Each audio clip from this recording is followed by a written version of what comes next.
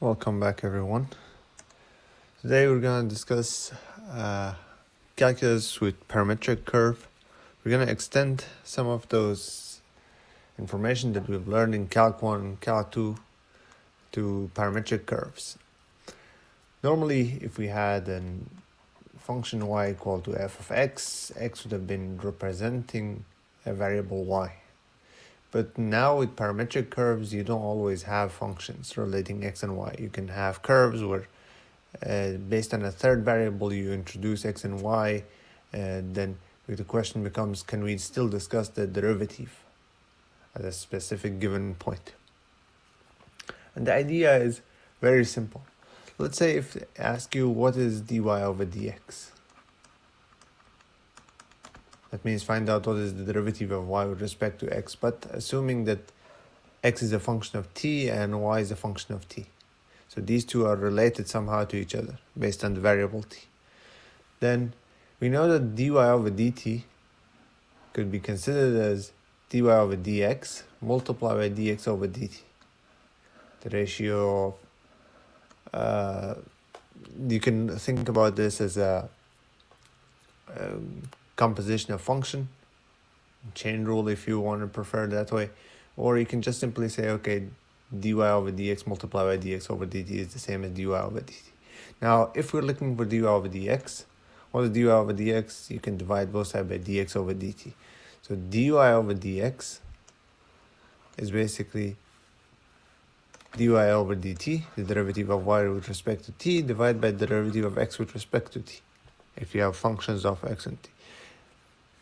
And similarly, you can extend the same derivative to second derivative, third derivative.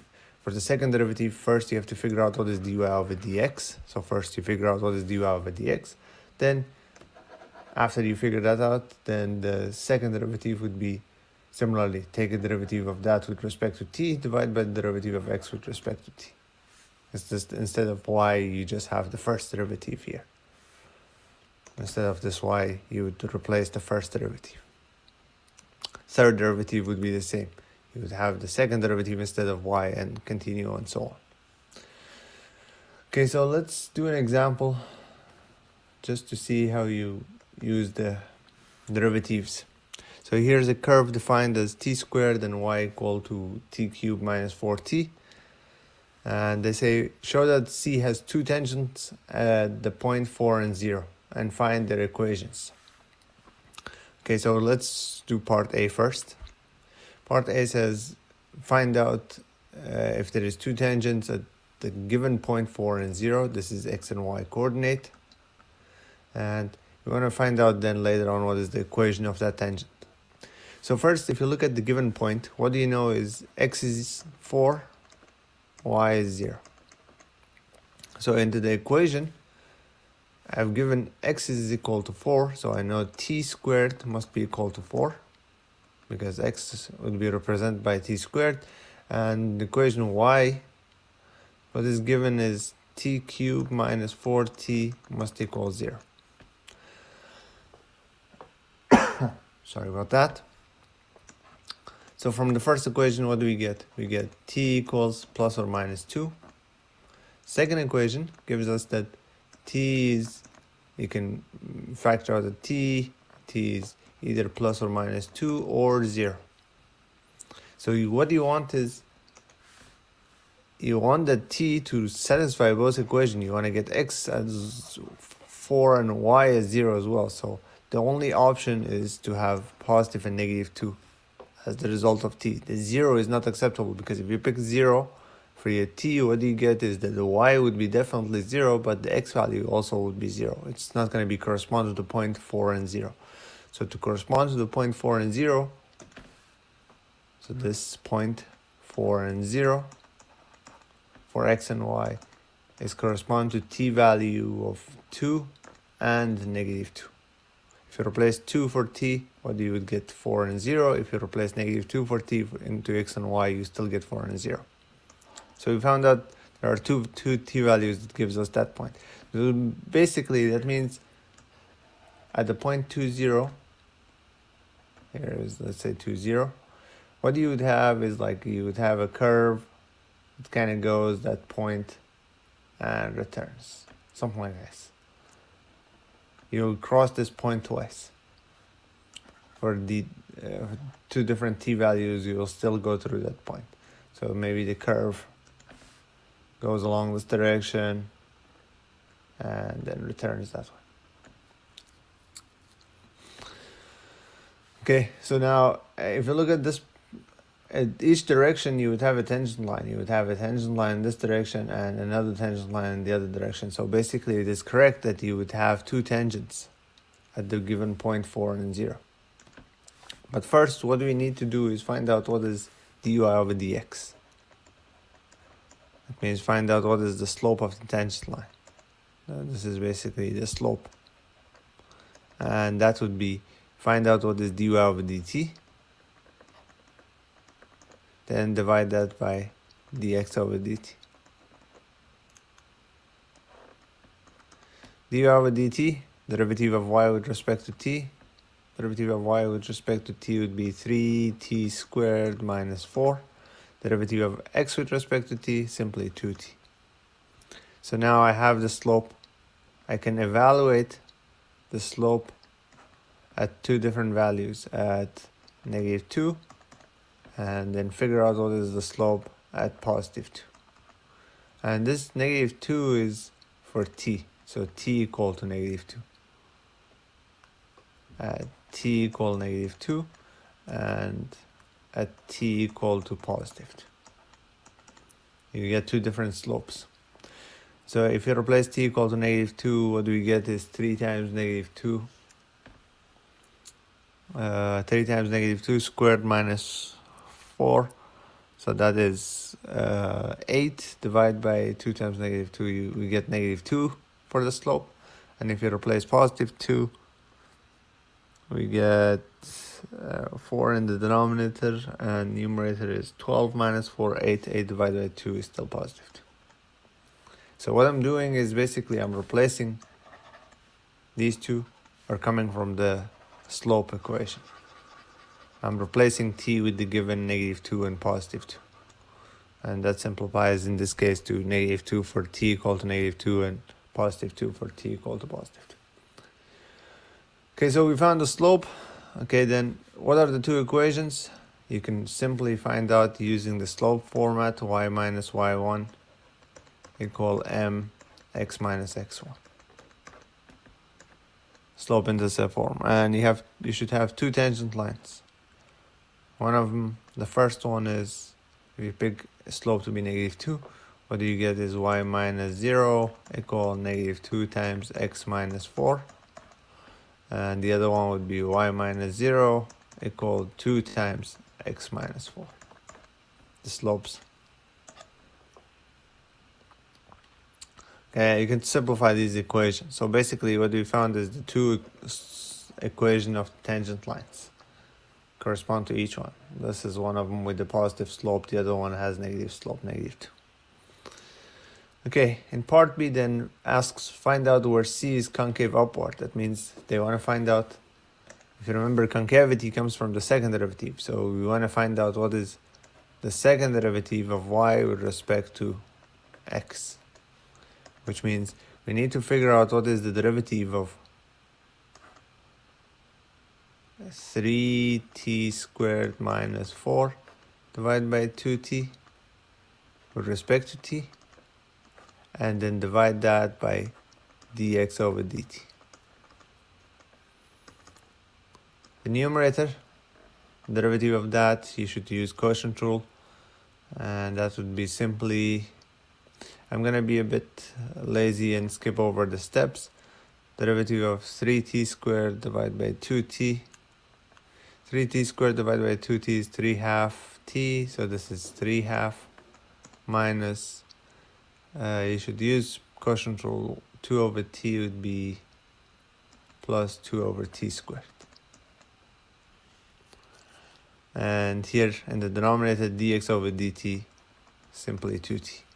dx over dt is the derivative of x with respect to t. And this is our second derivative. You can simplify it if you want to make common denominator but this is our second derivative, which you can write it as multiply 2t squared to both numerator and denominator. You can get rid of the fraction if you want to do that. So what do you get in the denominator is 4t cubed, and the numerator you would get 3t squared plus 2 plus 4 maybe. Okay, so now the question was, for part B, the question was find where C is concave upward, or the curve, this curve is concave upward. And where is the curve concave upward is when the second derivative is positive. So when does this second derivative is greater than to 0?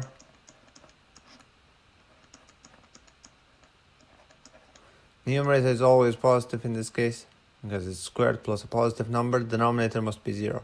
So that implies that 4t cubed must be greater than 0, which tells us t must be greater than 0.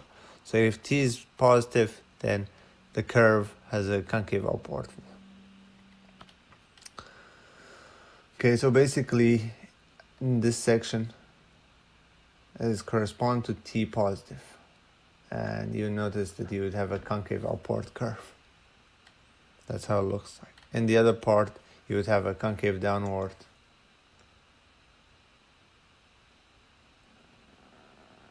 Yeah. Okay.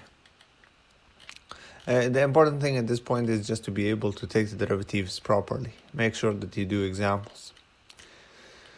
Okay, how about area under a curve? Again, the same idea would be extended. So let's say if we have a function y equal to f of x, and assuming f is positive, just to make sure we're talking about the area over the interval a to b, then the area would be, area under the curve would be the integral from a to b of f of x dx. But if y is not represented as a function of x, if y is just a curve, y equals g of t and x is given as f of t, then how about the area under this curve? And the area would be correspond to g of alpha is a, so these boundaries, the question would be for what t values x is equal to a, for what t values x is equal to b. By the way, sorry, this is not g, this is f. There we go. For what values, these boundaries are correspond to x. So at what values f is equal to a, and at what value f is equal to b. In this case, I called it alpha and beta. So alpha is where we get x to be a, and beta is where we get x to be b. So these alpha and beta are correspond to the t value. And then f of x simply is the y value, so the y value is g of x. And what is d of x? It's the derivative with respect to t, so g would be f prime t multiplied by dt. So this area this is the formula for the area if you're dealing with a curve. I didn't go into detail of it, but the notation is basically correspond to exactly what we have there. Just to see an example of it, find an area under the one arch of the cycloid. If you remember last time we talked about the cycloid, in this case maybe I should write it as, just to make sure that you still know, 2 1 minus cosine theta. We know that if you have a coefficient out here, that coefficient is basically the radius of the cycloid. So I can say in this case r equals to 2, this coefficient. And what was the cycloid look like? The cycloid was basically starting from the origin. In this case, it will go up and then it will repeat itself. It's moving along the this length of this curve is basically correspond to the movement of the point on the circle. So this length here is 2 pi r, if you remember. And last time with an example. Here radius is 2, so basically this is 4 pi. So this is the circumference of that circle. Okay, so what we want to find out is basically this area. So we want to integrate from 0 to 4 pi. This is the area of the area under this curve. The area under this curve would be correspond to the 2 times 1 minus cosine theta, that's the y value, multiplied by f prime, which is the dx over dt. So dx over dt multiplied by dt, that's the same as the dx value. So instead of dx over dt, we can write derivative of 2 theta minus sine theta, 2 theta minus sine theta derivative times dt. In this case, t is basically theta. Sorry about that. And if you simplify, we have 0 to 4 pi. Here 2 and 2 basically become 4. You have 1 minus cosine theta multiplied by derivative of theta minus sine theta. Derivative of theta is 1. Derivative of sine theta is cosine theta. d theta. And this is simply 4 integral from 0 to 4 pi 1 minus cosine theta squared.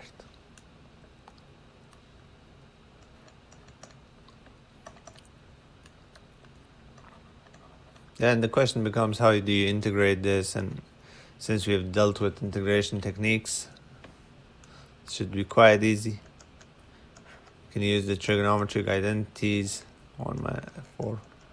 So first square this, that would be 1 minus 2 cosine theta plus cosine squared theta. And instead of the cosine squared, what do we need to replace? This is 4 integral 0 to 4 pi 1 minus 2 cosine theta, and instead of cosine squared, if you remember, it was 1/2 1 minus cosine 2 theta, 1 plus cosine 2 theta. And so instead of that, I can replace 1/2 plus 1/2 cosine 2 theta, d theta. And then now you have 4 times the integral of 1 plus 1/2 is simply 3/2, so the integral of that would be 3/2 theta minus the integral of 2 cosine theta would be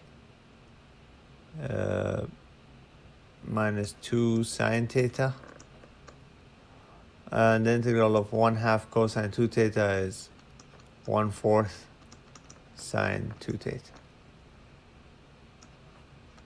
Evaluated from 0 to 4 pi. If you replace 4 pi over 0 into either one of these two, they both will give us 0. The sine of 4 pi is 0, sine of 0 is 0, sine of 8 pi would be 0. So these two terms will kind of disappear if you replace 4 pi. And if you replace 4 pi for theta, you'll get 4 times 3/2 times 4 pi. If you replace 0 for theta, you still get 0. And this is, what is that?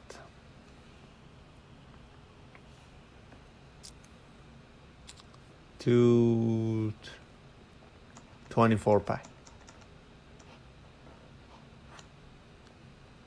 So what we got at this point is the area on this under this curve. Okay, it's just integration. It's nothing complicated. You just need to replace the y function, and instead of dx, you write it as dx over dt multiplied by dt. Dx over dt is basically the derivative of x with respect to time. In this case, with respect to theta. And now that we've talked about orbit lengths, let's extend our formulation to curves as well. So let's say we will learn that if you're calculating arc length for a function, we just need to calculate the square root of 1 plus dy over dx squared dx. And now if you replace dy over dx, if we're dealing with this curve, with a parametric curve, we need to replace dy over dx with, one second here, we need to replace it with dy over dt and dx over dt. And instead of dx, you can write dx over dt times dt. So instead of this, I can write dx over dt times dt. But then when you square this and multiply dx over dt everywhere, you can simplify. You can get rid of this denominator by multiplying a dx over dt everywhere. And that kind of cancels out the dx over dt. And so what do we get at the end? You can kind of multiply dx over dt and divide. So this term will be disappearing. And what you get is dx over dt squared plus dy over dt squared dt, the square root of that dt. And that's the same as the sum of f prime plus g prime, if f and g are the corresponding x and y functions of t. And again, alpha and beta correspond to the boundaries. If you pick x equal to a, and if you pick x equal to b, what would be the corresponding t values? So here is an example. And say, find the arc lengths of the curve y equal to 2 cosine t and x equal to sine t over the interval 0 to 2 pi. So what would be the arc length? It would be the integral from 0 to 2 pi square root of, so this is g of t, and here you have f of t. You can consider, if you want, dx over dt squared plus dy over dt squared dt, or you can replace them with gx and fx, ft and gt derivative. Either way is fine. So this is the same as 0 to 2 pi square root of derivative of x with respect to time. Derivative of x with respect to time would be 2 cosine t squared plus derivative of y with respect to t would be 2 sine t negative squared dt. And if we simplify, what we get is integral from 0 to 2 pi. Sorry about that. Here we go. Square root of 4 cosine squared t plus 4 sine squared t dt. And that is integral from 0 to 2 pi. You can factor out the 4. What you have is sine squared t plus cosine squared t dt. And what we know is that is simply 1. So you have integral 0 to 2 pi. This is simply 1. So you have square root of 4, which is 2 dt. And what is that integration? It is 2t evaluated from 0 to 2 pi. If you replace 2 pi, we will get 4 pi. If you replace 0, you get 0. So 4 pi minus 0, which is 4 pi. Okay, just to make sure that we kind of have an idea of what this is. If you remember this equation represents, this curve represents something. The representation would be, if you find out what is x squared plus y squared, you would get 4. So this curve represents a circle of radius 2.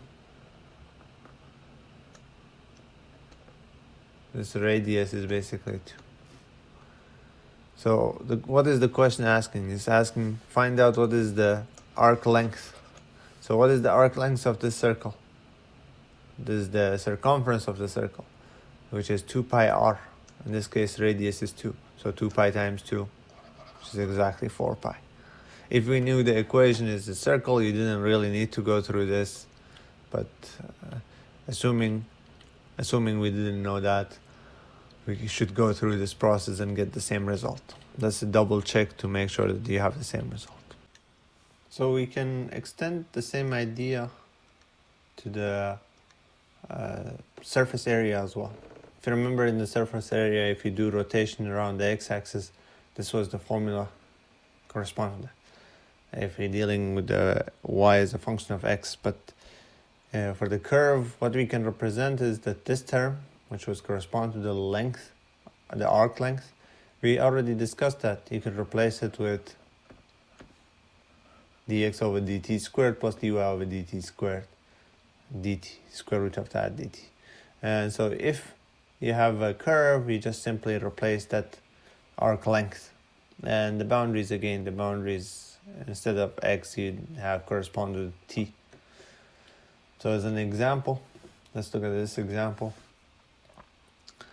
We have a curve, cosine t for x, sine t for y, and we want to rotate this around the x-axis from t from 0 to pi. So what we get is the surface, the surface area would be the integral from 0 to pi, 2 pi cosine t, x is sine, y is sine t, and multiply by square root of